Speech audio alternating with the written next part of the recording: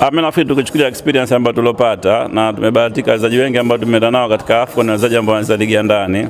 Kwa hivyo mimi nafikiri tukijipanga vizuri tuna nafasi nzuri ya kuweza qualify na kwenda CHAN. Kwa hivyo nafikiri tujipange vizuri zaidi, tujipange mapema, tunajua tunacheza na nani, wapinzani wetu ambao inawezekana kwa tumekutana nao kule Kenya na sikia. Kwa hivyo tukijipanga vizuri, tukiweza qualify tukenda CHAN, itakuwa mimi nafikiri tumepiga hatua kubwa sana katika mpira Tanzania.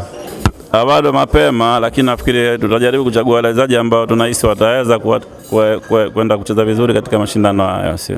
Pengine inawezekana kwa mchanganyiko, baadhi ya wamo na wengine ambao wana opportunity ya kuweza kucheza wakachaguliwa kwenda kucheza.